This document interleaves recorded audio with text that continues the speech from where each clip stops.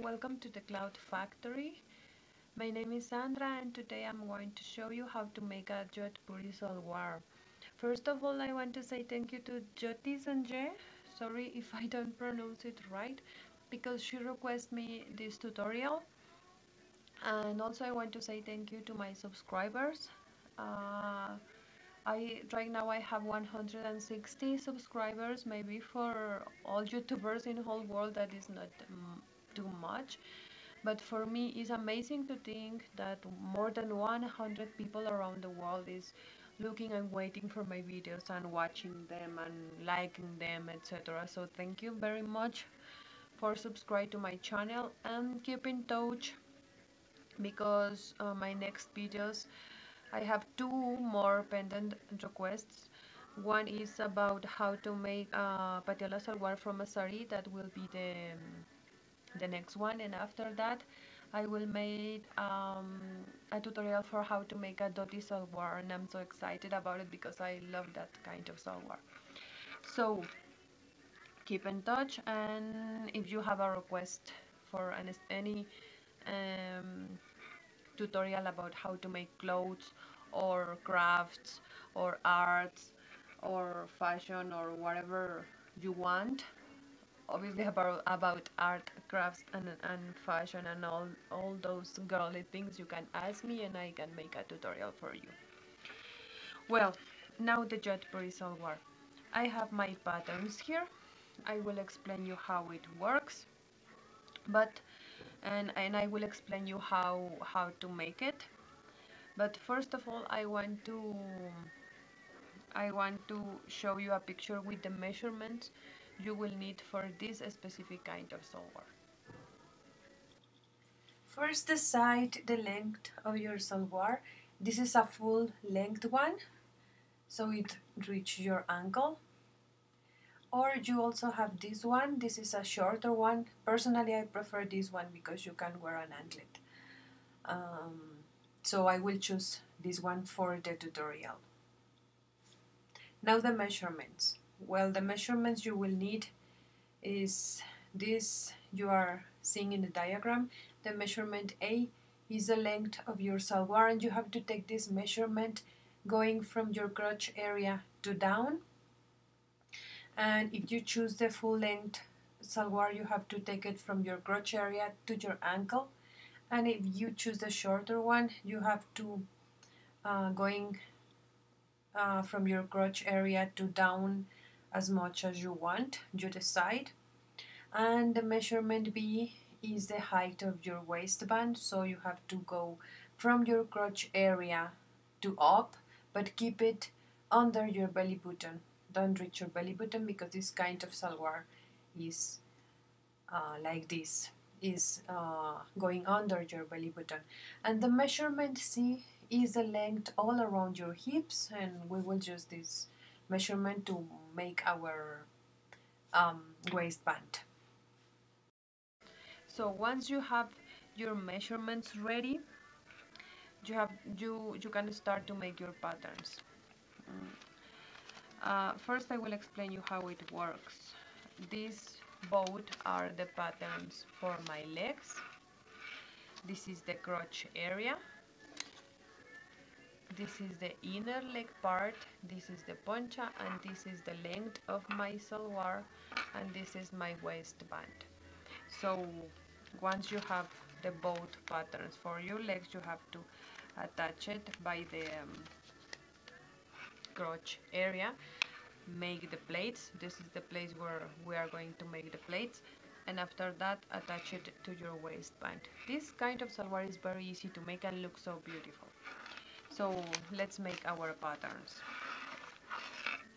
Keep your measurements near you, your list of measurements, and then suppose this is your piece of fabric, and fold it by the middle. In this fold part here, I will make my leg patterns. If you open the pattern of the leg, you can see is based in a semicircle. So to get my both patterns at the same time, I will mark it here in the fold of my fabric.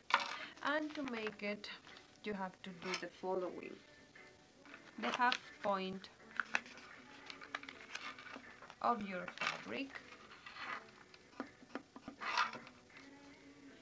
and from this point to up you will mark the length of your salwar. Is your measurement A in the picture I gave you. The same measurement you have to mark it from the point to your right, and the same from the starting point to your left. After that, transfer the same measurement all around the semicircle, starting from the middle point like this. Just keep moving your measurement tape all around with the same, transferring the same distance. And once you have all the points, just join all around the semicircle. Now cut it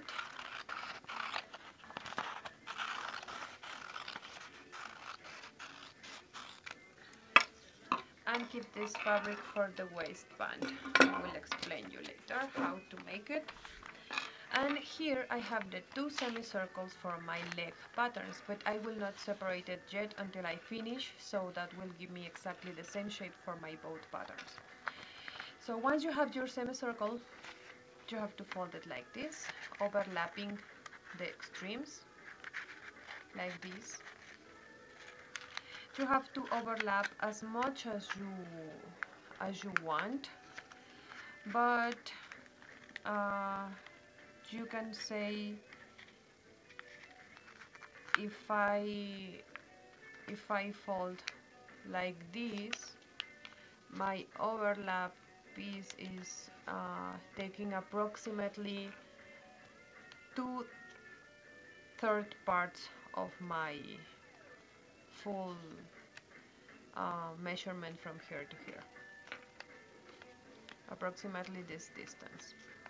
So once you overlap your cone like this,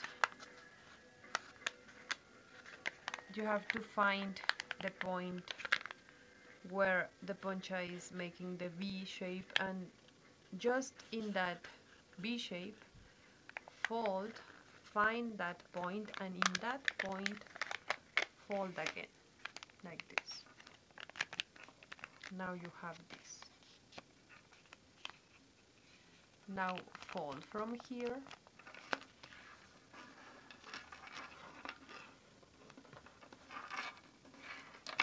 and you will have this. If you unfold it, you will have this. Fold it again, and if you see, this doesn't match with this line, so cut it just to make it match, following the same shape of your semicircle, and that's it. Now you have it. Fold it again, and now we will put the crotch area. Just cut, making this shape,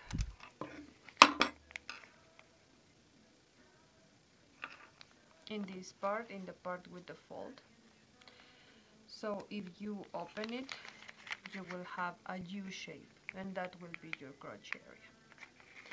And now our patterns are ready.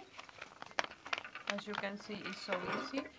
Now that I have the exactly the same shape, I will separate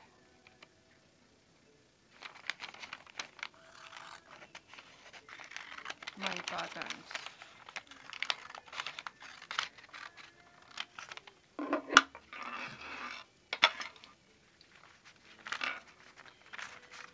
And I have my both leg buttons. Now how to fold it. This small part is going inside the big part, and then outside.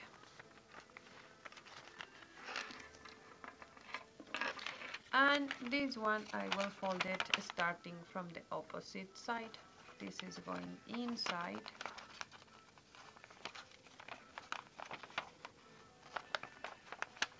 the big part inside, and the small part outside. So you have your patterns like this. So if this is my inner leg part, you can see this fold is going here, and this is my inner leg part, and this fold is going from here. Once you finished your to sew in the fabric, you can decide if you will use this fold in the front part of your salwar or in the back part. Is as your wish. After we got this in the fabric, we have to sew by the crotch area, join it, and after that make the plaits and attach the waistband. To make the waistband is so easy. You only have to make a square in your fabric, and the measurements that you will use is the measurement B and the measurement C on the table or in the picture I showed you before.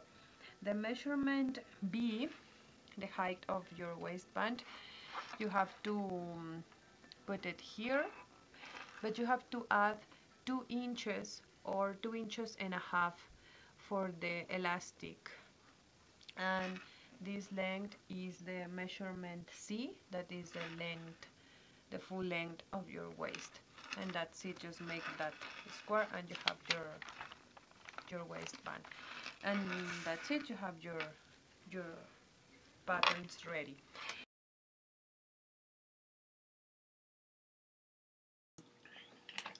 Well, let's start in the real fabric. I have my fabric folded here, and I will mark my middle point here. Now I will open it again,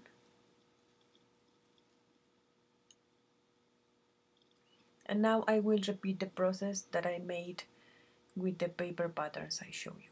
Here I am marking all around my semicircle with the length of my salwar. Remember, is the measurement A in the picture,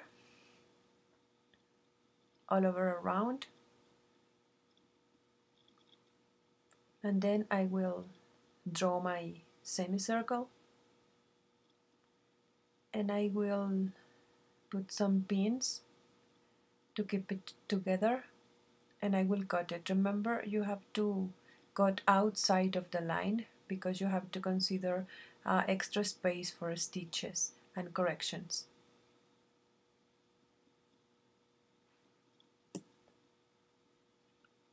Now I will fold it as I show you, overlapping in this way. Find my V shape on my poncha, and I will fold exactly in this point.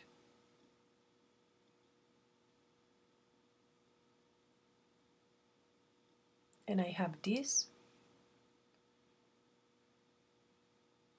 Remember, we don't separate my two pieces yet.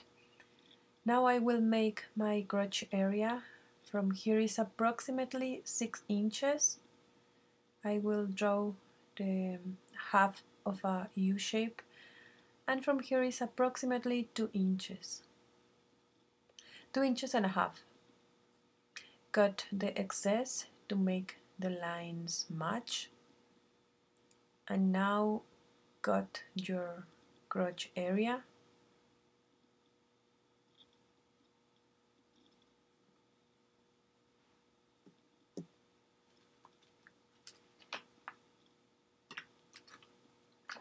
And open it.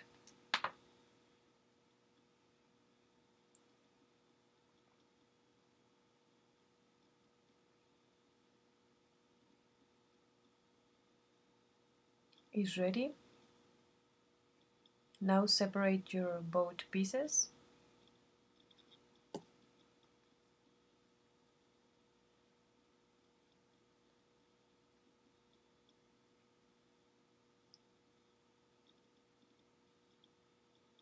And remove the pins. Now we will make our waistband in the way I show you. This is the length of my hips. And cut it. Remember, the height is as your wish. And I found this beautiful ribbon and I put it all over the border of my salwar. This is my crochet area, and then I will fold it like this. For this piece I will start to fold from my right side.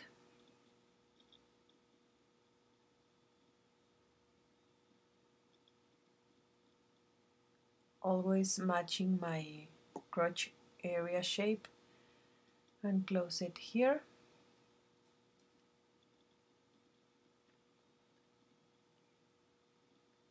And keep it in its place with pins.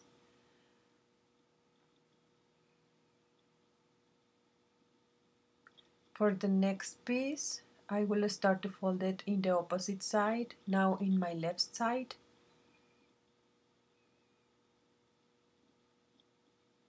From my left to my right, the opposite that the first one.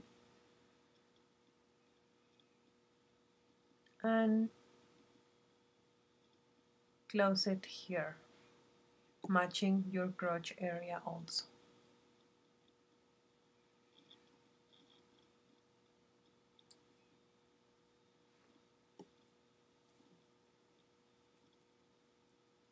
Now put it together.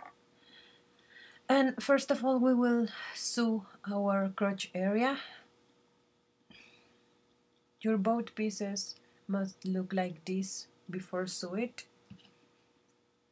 I will keep my folds in the front part.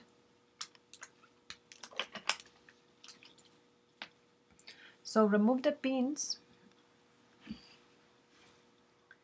And now take the two first pieces of fabric together and put the pin again.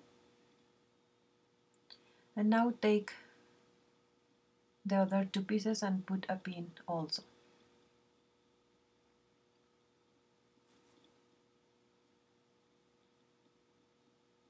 You have to separate two pieces of fabric and leave two pieces of fabric here. Now take these corners. This is your crotch area. Take these corners and take it together, and also these corners, and you have to sew all over this line like this. Once I sew it, I will start to fold my plaits. This is my poncha.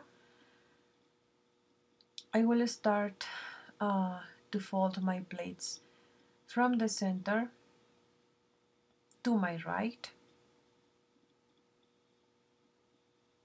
Make your plaits approximately every 4 inches each one.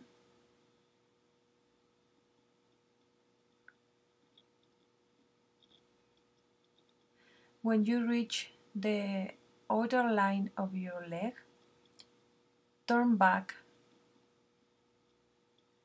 your salwar, and now we will fold the plaits in the opposite side. Now fold it to your left until you reach the center point.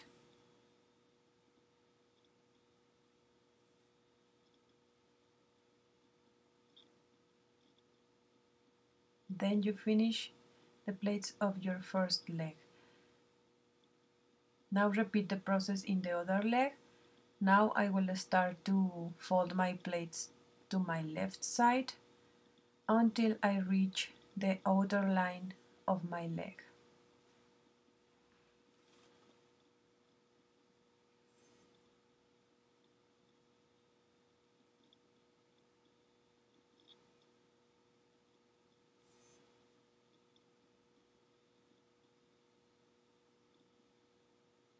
When I reach the outer line of my leg, I will turn it back again, and now I will fold my place to the opposite side.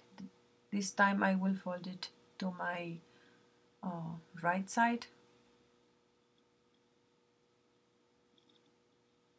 and finish in your center point. And that's it. Now you only have to attach the waistband. First you have to close it, sew it from here,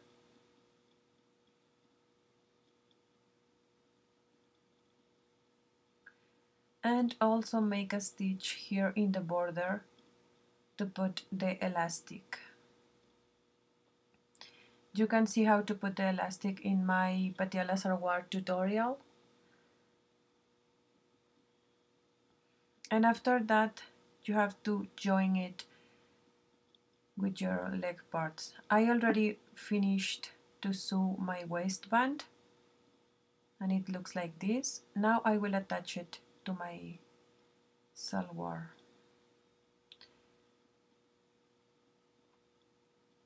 Do this, take your legs part and bring it inside your waistband and sew all over here, and that's it. You have your jodhpuri salwar ready. As you can see, it's so easy and it looks like this. I put a ribbon because I don't have elastic right now, but you can put elastic or also ribbon, and it looks like this. It's going from my hips to down, and the plaits are starting in my crotch area. So I hope you like it, and see you in my next video.